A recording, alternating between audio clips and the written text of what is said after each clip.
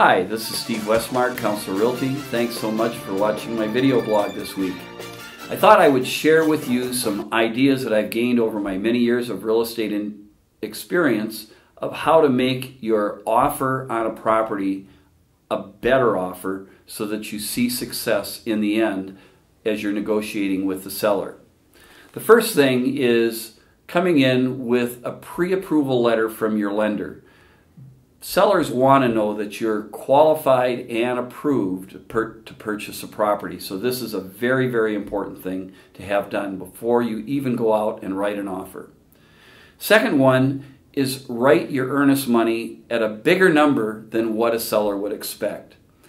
It puts a peace in the heart of a seller to know that you are committed to buying their property, and by having stronger earnest money, that is a positive.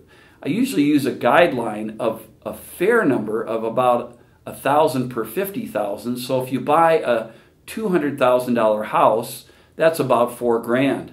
You want to impress a seller, and if you have the money, write them a $10,000 earnest money. If you know for sure you love the house, make it a $10,000 non-refundable earnest money, and that will make their eyes open wide. The third thing I'd suggest is eliminating unnecessary contingencies. You want to put the contingencies that are in your offer to take care of the concerns that you have about the property, but sometimes you can put contingencies in there that just scare sellers off. So minimize the number of contingencies that you have within your purchase agreement. When it comes to personal property for the property, just ask for what the seller has put on their MLS sheet. If they're not leaving their washer and dryer, I recommend don't ask for the washer and dryer.